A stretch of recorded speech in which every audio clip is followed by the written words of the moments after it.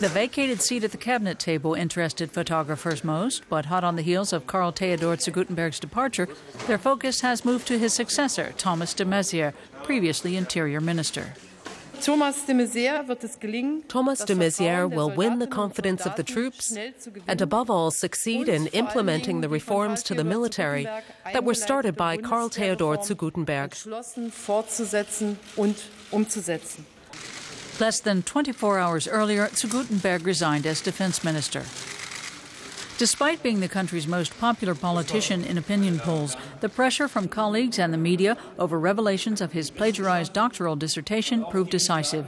The opposition openly called the aristocrat and conservative politician a fraud, while the country's academic elite gave him the cold shoulder. He may even face prosecution. I was always willing to fight, but I have reached the limits of my strength. Thank you.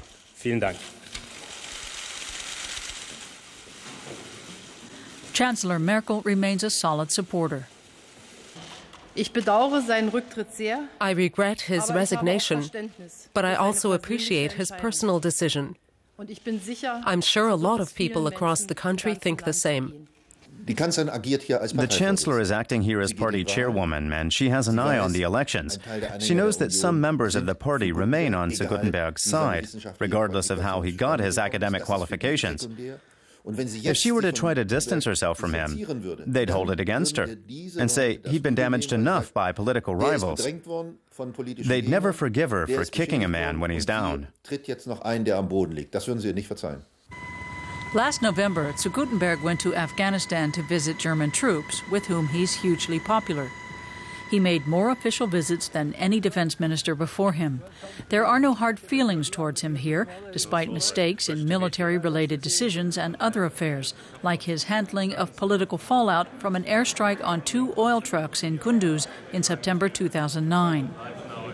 For soldiers there, the doctorate issue is the least of their concerns. And back home as well, these young recruits look up to zu Guttenberg.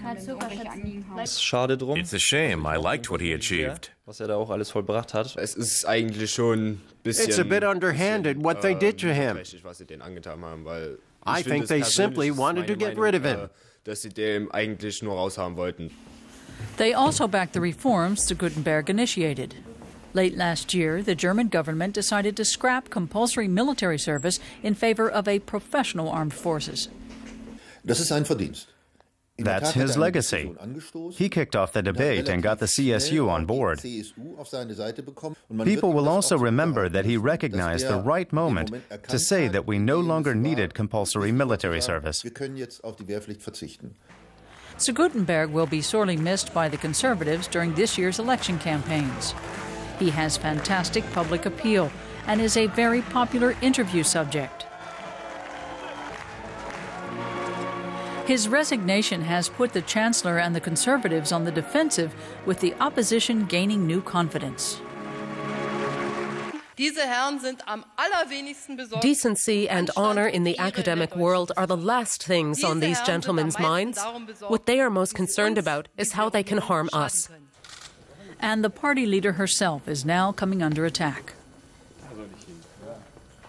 This overdue resignation is a huge embarrassment for Chancellor Angela Merkel.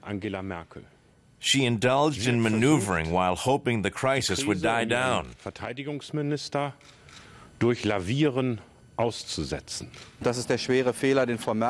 big mistake Angela Merkel made is about special privileges for politicians. This wasn't just a little bit of cheating, it was a serious offense. Meanwhile, there's a growing movement on the internet of those angry about the resignation. A Facebook page with several 100,000 supporters is calling for his return. Next week, there are plans for demonstrations across the country. His successor, Thomas de Maizière, is a different species of politician, sober, straightforward, and no frills. The more glamorous zu Guttenberg will be a tough act to follow in terms of both personal image and policy making.